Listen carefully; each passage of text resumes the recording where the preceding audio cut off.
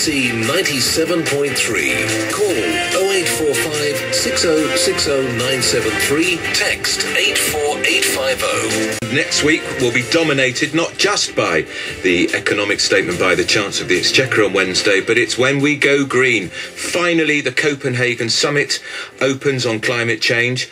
Hundreds and thousands of people are descending on Copenhagen for this big chance. They're talking about a last chance to save the planet. Is it really that drastic?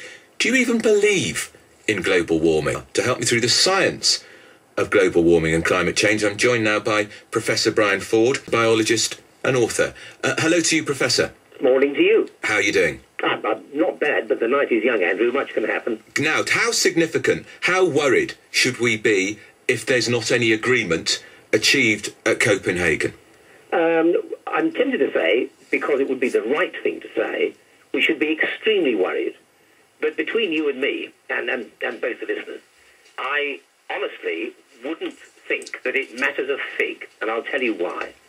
Firstly, because just supposing that you and I and everybody else held our breath from this moment and switched off every power station and stopped every car, so there was no more man-made CO2 ever put into the atmosphere ever again from this moment on, the levels that we've already got in the atmosphere are enough to lead to irrevocable and very dangerous climate change. So really, there's absolutely nothing of any note that we can do. We can try and slightly delay the onslaught, I suppose, but the atmosphere is already irrevocably ruined, and there isn't any way of going back on that. That's the first thing.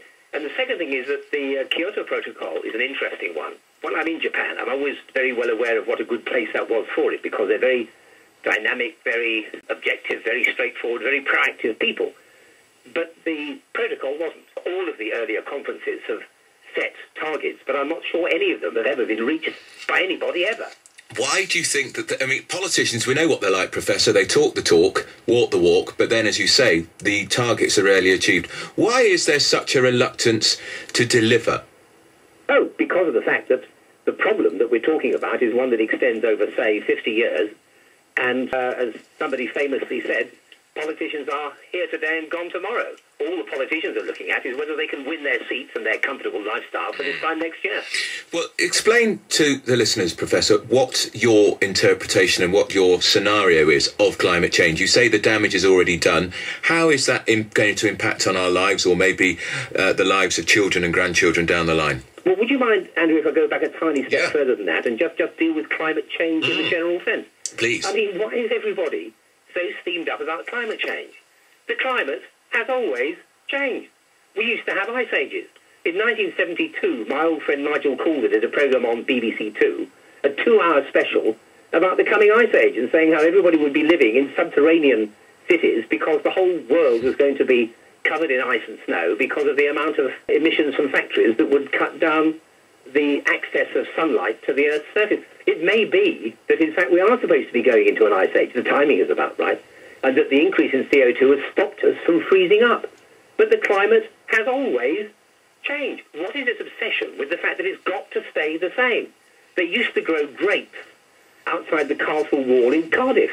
They used to have an annual ice fair on the Thames in London. That was when it was much warmer and much colder than it is now. The climate always has changed. But the issue is the Earth getting warmer? And you don't need to be a scientist for that. I've got a sledge in my shed. So when I was a kid, every year in the 50s, it was always out on the snow, every single January. We used it last winter, and that's the first time for 18 years. People listening at home have got hardy bananas growing in their garden. They've got tree ferns in the public parks. 20 years ago, they couldn't grow. Everybody knows that it's getting warmer. There isn't any doubt about that.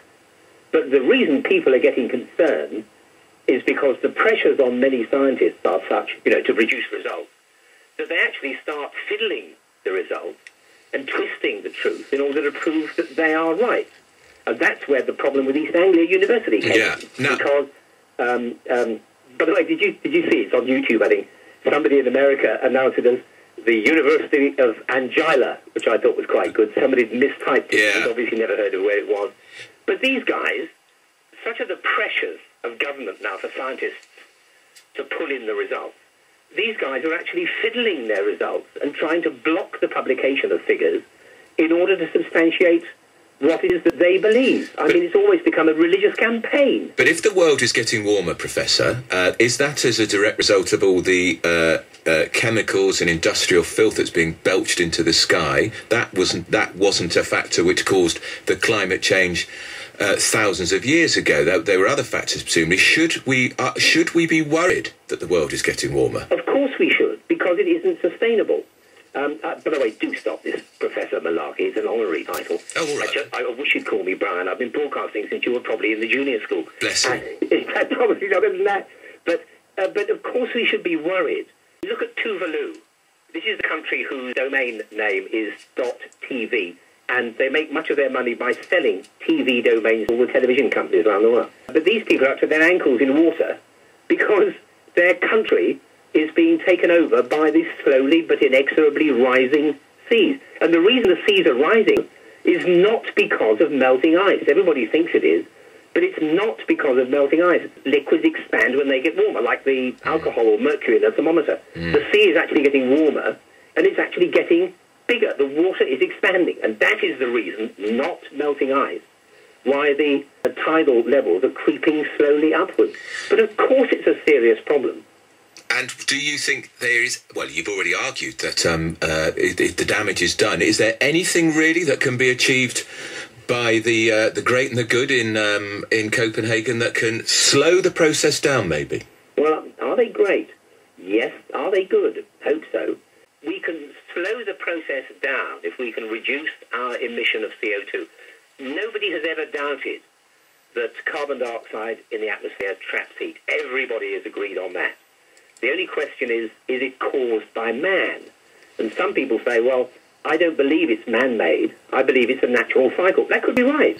But that isn't an answer to the problem, because if it is a natural cycle, and we're supposed to be getting warm anyway, then putting still more carbon dioxide in the air to make it still worse is not a really sensible answer, is it? Whatever your view on whether it's man-made or not, the levels of CO2 have got to be curtailed. But our main priority is not just to put up tokens like these ghastly windmills all over the countryside, which can have far less effect than everybody seems to think. What we need to do is to batten down the hatches and start to prepare for a very different world, which means looking after national interests, but also making sure that international interests are looked after. The future cannot be the same, and we should really be planning for the change and not arguing about whether we can reduce the change. Well, let me ask you just about, with your professor's hat on, or scientist hat on, about some of the ideas to try to reduce our carbon emissions. What about electric cars? Are they a good idea? Well, I remember writing in The Guardian, God, it must be 20 years ago, that electric cars aren't a good idea because an electric car of the same power or the same horsepower as a regular car is going to be getting its electricity from its battery. You plug it into the wall, and where does the juice come from? It comes from the power station down the road that's belching out its CO2. Yeah. So, in fact, an electric car is less efficient, more polluting, power for power, horsepower for horsepower, than a regular petrol car. Isn't that funny? So, and yet they go fussing on about it, don't they, politicians? Yeah, they do. And they also say how quiet they are, which is great until one creeps up behind you at 40 miles an hour and smacks you on the fly. And what about eco-towns? Well, it's just 13 of them have been approved. I know, it's a buzzword, isn't it? Yeah. Eco-towns may, in fact, push out far less CO2 than regular towns. And that's great. It means that instead of them putting out huge amounts of extra CO2 on top of the colossal amount that's already there, they'll be putting out a lesser amount, which is great, but it's not an answer.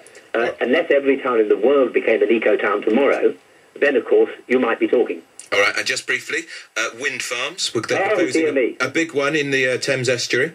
Well, you see, I was watching one of the BBC programs. I think it was John Craven the other day was looking at a wind generator and saying, why haven't we got all of our electricity coming from these? They're wonderful. Of course they're not. The one time when demand for power is at its all-time highest is in the middle of winter, when it's well below freezing, there isn't a breath of wind, no turbine is turning, and the temperatures plummet down to -8, -10 degrees. That is when we need all our electrical power. There won't be any from the wind, So whether we had wind farms or not, we've got to have nuclear or conventional power stations to produce it then. And the other thing is this. When you look at the windmill, you only see the bit that's sticking up. The bit in the ground is an absolutely vast swimming pool-sized lake of concrete. And the amount of CO2 that's produced in making the cement is colossal. And I can't persuade myself that the amount of CO2 that is given out in making the things is necessarily going to be balanced by the CO2 they save during their lifetime of 20 years. All right, that's Professor Brian Ford. He prefers just to be called Brian Ford, but he is a professor, actually. He's a biologist and author and very knowledgeable.